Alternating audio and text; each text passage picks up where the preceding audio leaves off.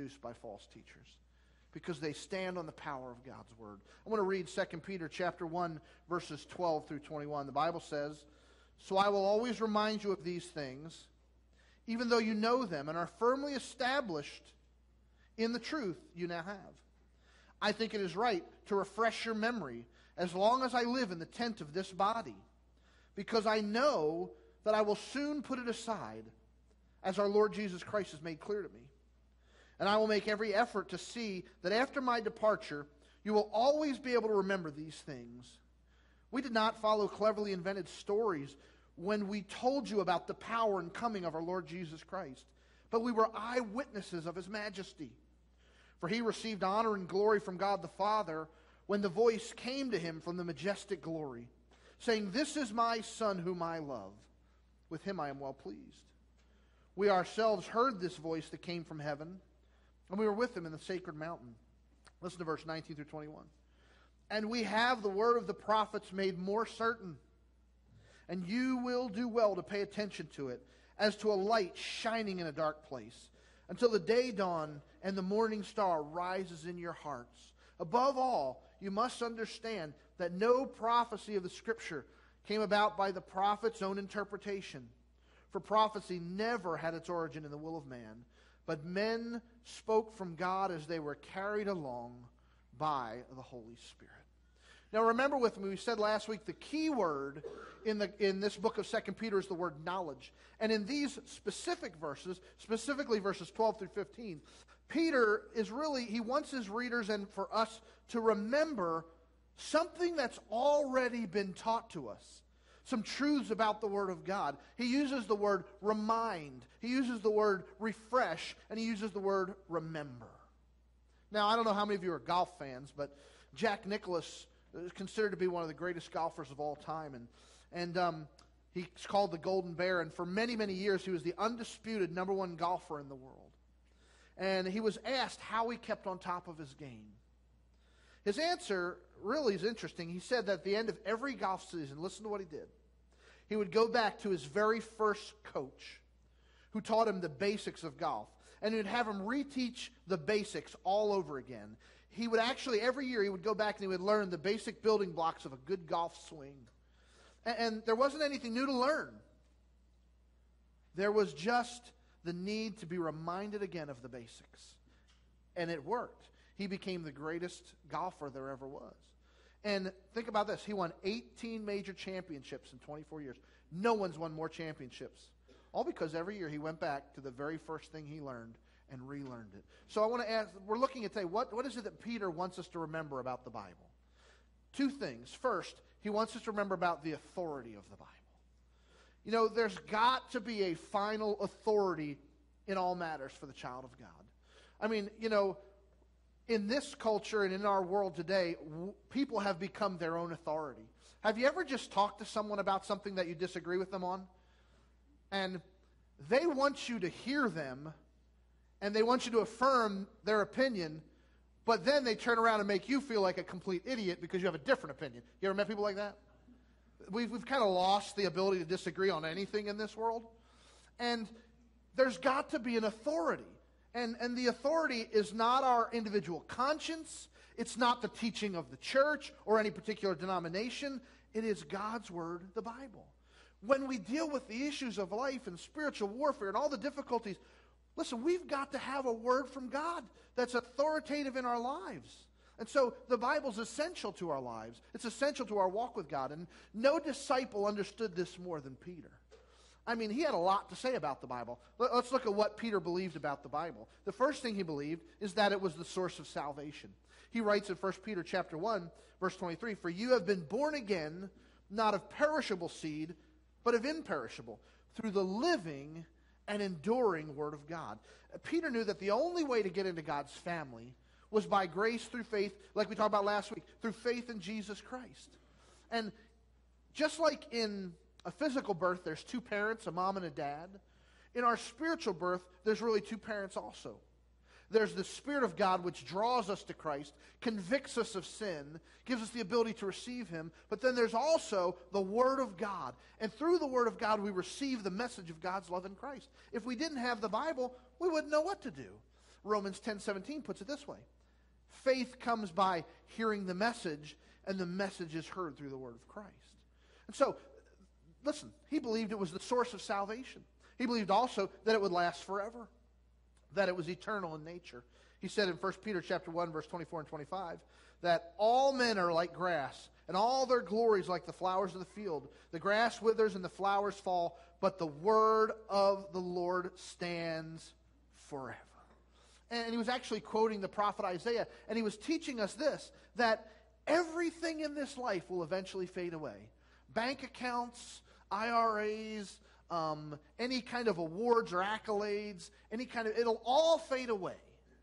But the word of our God, the Bible says, stands forever. It will never fade away. He believed that it was eternal. And he also believed that it was the key to spiritual growth. He wrote this in 1 Peter chapter 2. Like newborn babes, crave pure spiritual milk, so that by it you may grow up into your salvation. Now, it is natural for a believer to grow, in the same way that it's natural for a baby to grow and to develop. But here's the thing. You know, when we have babies, we got a lot of babies around here, and I've got to hold some of them, and I got to tell you, when I start holding them, I hold them for a few seconds, and all of a sudden inside of me wells up this desire to have a baby. And so I give them back real quickly, because I'm like, no, I don't want any more. You know, that desire starts. Yes, my wife is rejoicing with me on that. Yeah. But we feed them. We kind of do everything for them as babies. But as they get a little bit older, how many of your kids are like my kids, and they have no problem telling you when they're hungry? Yeah. Every 5 minutes, it seems like. You just ate. Where's my snack? You just ate dinner. Where I want a snack. You just ate lunch. Where's dinner? I'm hungry. Go to bed. When's breakfast? Oh, give me a break. Here's the thing. We've got to, as believers, have a plan for growing. And a key part of that plan is getting into the Word of God, studying it for ourselves. If I fed my children every Sunday morning one meal, do you think they'd grow real well? No. In fact, hopefully you'd call the police on me and we'd have some major, But somehow, some of God's people thought, if I can come to church on Sunday morning and hear a message, I'm good for the rest of the week. And we put the Bible down and we don't ever interact with it through the week. And we wonder why our spiritual lives are so anemic. Because we've got to have a plan. The key to spiritual growth is being in the Word of God. And why, let me just ask this. Why did Peter believe this? Why did Peter believe it?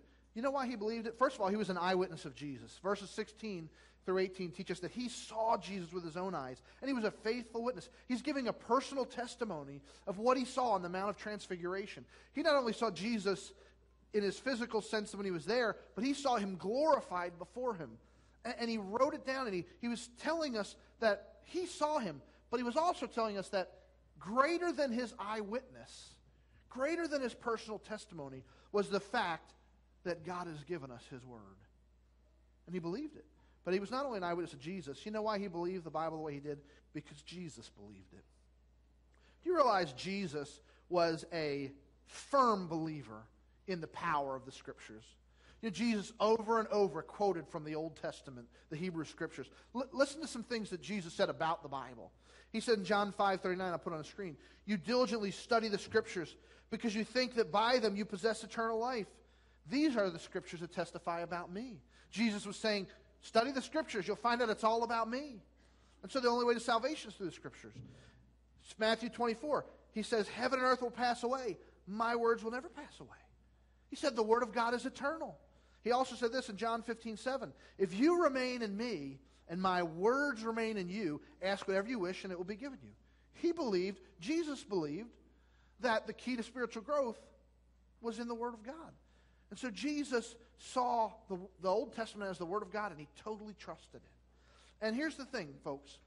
Many people today want to accept Jesus in the fact they think he's a great man and all these kind of things. And they want to talk a lot about Jesus, but they reject portions of the Bible. And say, well, that's not really God's Word. Here's the thing. Either Jesus knew what he was talking about or he didn't. Either Jesus was telling the truth about God's word or he wasn't. And so, if a person believes in Jesus to be consistent, we've got to believe that the Bible's teachings are true, because that's exactly what Jesus taught. And so, listen, there's an authority for us, and it is the Word of God. So Peter wanted us to know the authority is the Bible, but Peter also wanted us to know one other thing. He wanted us to know about the inspiration of the Bible. Now, this might be the most important thing I'm going to tell you today about the Bible, is about the inspiration, and here's why. Some people would have you believe that the Bible's filled with errors. It's nothing more than the words of men about God and other religious matters. They point to it and say, see, it's just filled with errors. It's not really God's word. It's not really true. Maybe you know someone like that in your life. Others, though, view the Bible as, well, maybe it's got some truth, but some of it's not right. Some of it's true and some of it's not true. And they go so far as to say, well, you know, when you read it and it wells up inside of you, then it becomes the Word of God. And listen, folks, the Bible itself declares that it is, in fact, the Word of God. 1 Thessalonians chapter 2, here's what Paul writes. He said, we thank God continually because when you received the Word of God, which you heard from us, you accepted it not as the word of men, but as it actually is, the Word of God, which is at work in you who believe. And so the Bible's not just a collection of stories and fables and myths, and it's not merely human ideas about God. Here's what happened. Through the Holy Spirit, God revealed who he was and his plan to certain believers. And they wrote down those words in the Bible, and they wrote it down for us. And that process is known as inspiration. Now, it's important that you listen to this. First of all, what's the meaning of inspiration? What does that word even mean? We talk about inspiration. Literally, the word means God breathed. Everybody say that. God breathed. All right? Now, let me explain that. The word inspiration is made up of two words. The word theos and pneustos, which are God and breath. And that means that the Bible is a God-breathed book. And that simply means this. That means that God is the author of it. It means that every sentence, every word of the Bible was given by God's creative breath. I want you to see 2 Timothy chapter 3. I got it from the NLT because I really like the way it says it. It says this, all Scripture is inspired by God and is useful to teach us what is true and make us realize what is wrong in our lives. It corrects us when we're wrong and teaches us to do what is right. God uses it to prepare and equip his people for every good work. And so basically what these verses are teaching is this. God is the ultimate author of the Bible. It is his word. The old theologian B.B. Warfield said it this way, that the Bible speaks in such a way that when the Bible speaks, God speaks. And so when we read his word, we're reading his words because the Bible's God-breathed. Now, I want to look at the second thing. Peter really deals with what we would call the how of inspiration. He tells us exactly how the Bible was inspired. He tells us that the Holy Spirit guided the writers of the Bible so that they wrote down without error the very words of God. He says that in verse 20. Above all, you must understand, no prophecy of the Scripture came about by the prophet's own interpretation. For prophecy never had its origin in the will of man, but men spoke from God as they were carried along by the Holy Spirit. And what he's saying is this, that God used these writers to bring us his words. God used their personalities. God used their background. God used their life experiences. If I had four people we were talking this morning in Sunday school about the Gospels, the four different Gospels, and how they give us this record of who Jesus was, but they're all a little bit different. If I had four people stand up here and tell you the same story and experience that they all experienced, do you think that they would all tell you exactly the same in exactly the same words? No, they'd use their own words. Some would put an emphasis on something that others didn't. So God used these people and their backgrounds and all those things. But when he did that, he guided them in such a way that they did not tell us their words. They brought us the very words of God. And so understand, the Bible is completely trustworthy because God was in control of the writing. In fact, 1 John says it this way, we don't even need others to teach us, because the Bible is sufficient for us. God's word is sufficient. So that's kind of how the Bible came about. God used these people, used their lives, their personalities, their backgrounds, and all these things, but he guided them in such a way that they gave us exactly what God wanted us to have in his word. Now, here's the extent of inspiration. The original manuscripts that Peter actually wrote and that Paul actually wrote, they were literally inspired. In other words, they were literally breathed out by God as they wrote. But God has preserved his word through the ages. Here's the thing. Only those originals were literally breathed out by God. But God has taken care to make sure that every generation has his word. Listen to this. In 1874, the Bible was under attack. And there was a man named John W. Haley, and he published a defense against what are called alleged discrepancies in the Bible. If you've ever been to Bible school, you always have to write a paper on alleged discrepancies in the Bible. And he wrote this book kind of defending the Bible. And in his preface, this is what he wrote. He wrote, "Finally, let it be remembered that the Bible is neither dependent upon nor affected by success or failure of my book. Whatever may become of the latter, whatever may be the verdict passed upon it by the intelligent public, the Bible will stand. In the ages yet to be, when its present assailants and defenders are moldering in the dust, and when our very names are forgotten, God's word will be, as it has been during centuries past, the guide and solace of millions." Listen to what God has said about his word. Look at Psalm 119, verse 89. God says, "Your word, O Lord, is eternal. It stands firm in the heavens." Now I want you to follow this verse, Isaiah 59. Isaiah writes, "As for me, this is my covenant with them, says the Lord.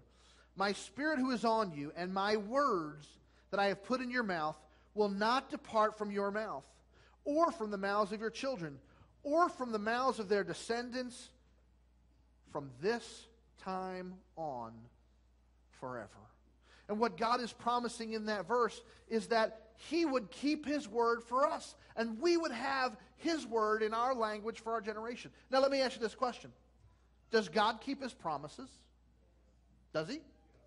If God keeps his promises, as we say he does, then God has kept his word through these many copies of the originals and the translation into other languages. And you know what? When we hold the Bible, we can confidently trust it. It is God's words to us. So let me just sum this up.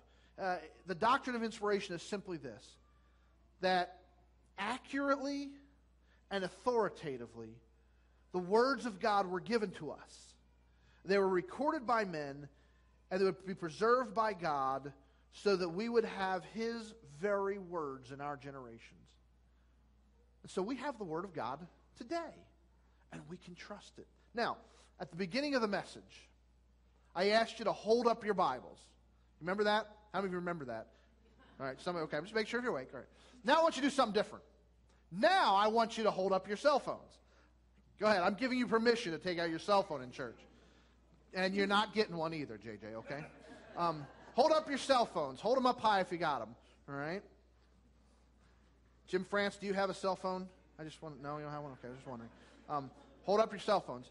Now, holding that up, I want to ask you the same question. How important is your cell phone to you? Think about that for a minute. How important is your cell phone to you? Now, I'm going to close with it's actually a shorter video than the last one I showed, but I want you to watch this and think about how important is your cell phone to you. Go ahead.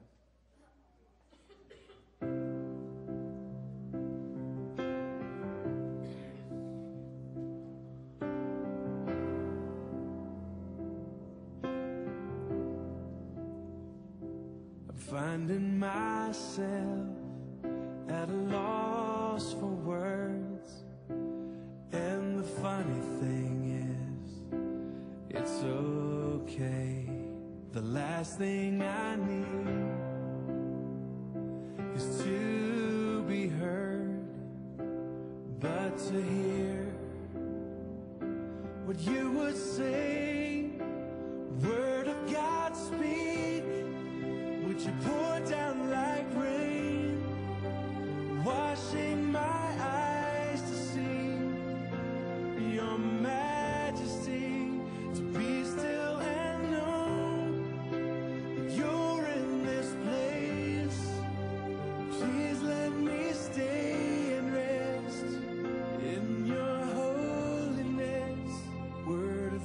God speak.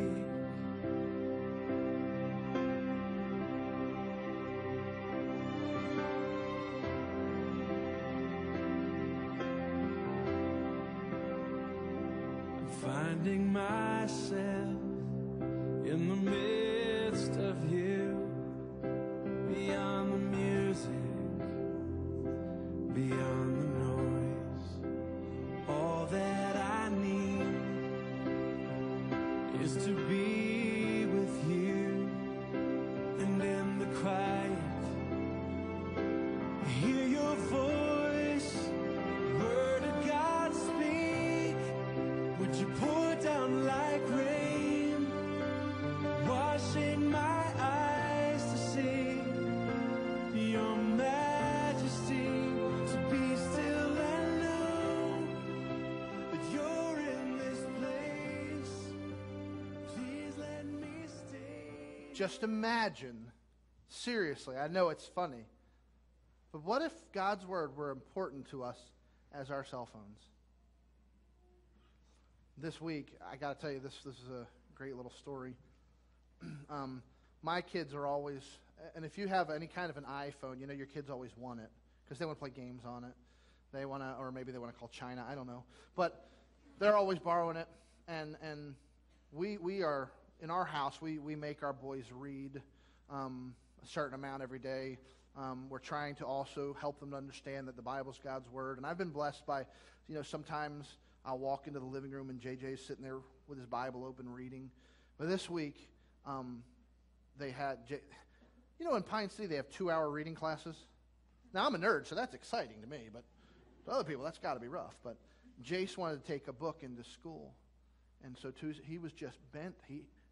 Mom, Dad, can I take my Bible to read? Yeah, absolutely you can. And of course the little things go through your brain, but I'm thinking, man, here is a 7-year-old. Did I get that right? Oh my goodness, I'm glad. I say that because the other day I asked JJ, how old is Jace? And he goes, come on, Dad, really? There's a 7-year-old who understands there's something special about the Bible and wants to make it a part of his life. In 1521, in April, a man named Martin Luther appeared before his accusers at the Diet of Worms. They had basically given him a choice. You either recant all that you've taught. In fact, they took all of his books he had written. They laid them on a table before him. They said, you either recant all that you've taught about God's Word and the Bible being sufficient for people, or you're going to be found a heretic and you will be excommunicated out of the Catholic Church. And here's what Luther said. He said, unless I am convicted by Scripture and plain reason, I do not accept the authority of the popes and councils, for they have contradicted each other. My conscience is held captive to the Word of God. Here I stand. I cannot do otherwise. God help me. Amen. Now listen, folks.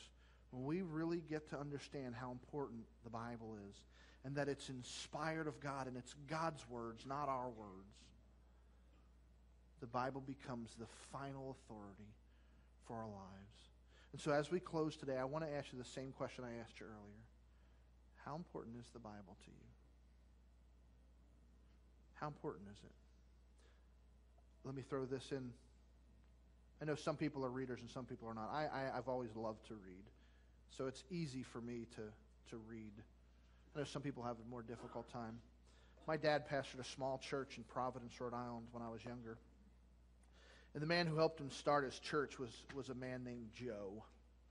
Joe was a big black man, and he had come out of a really rough life and had come to know Christ as Savior.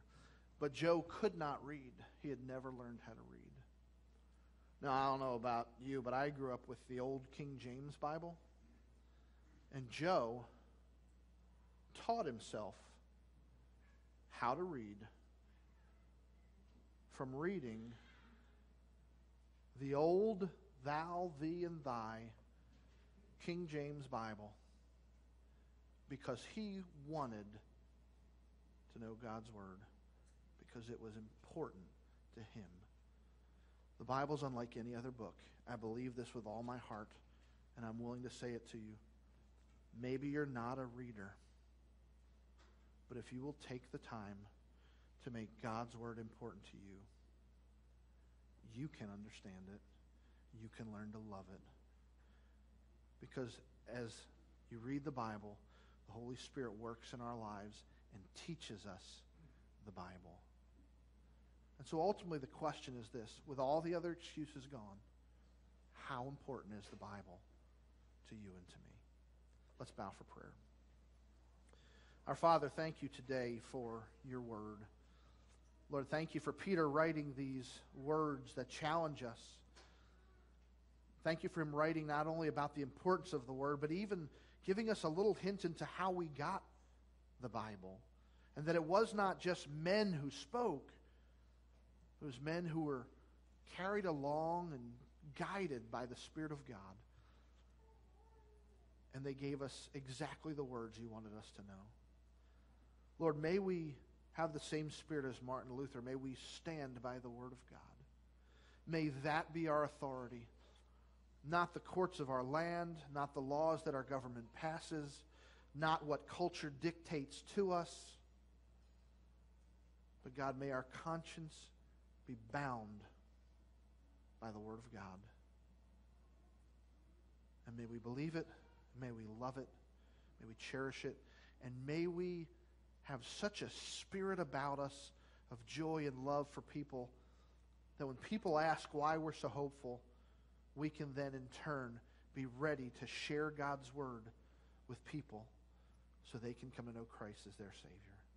And Lord, we thank you for all these things. We praise you today and we bless you. In Jesus' name, amen. Stand with us. We will close with one song.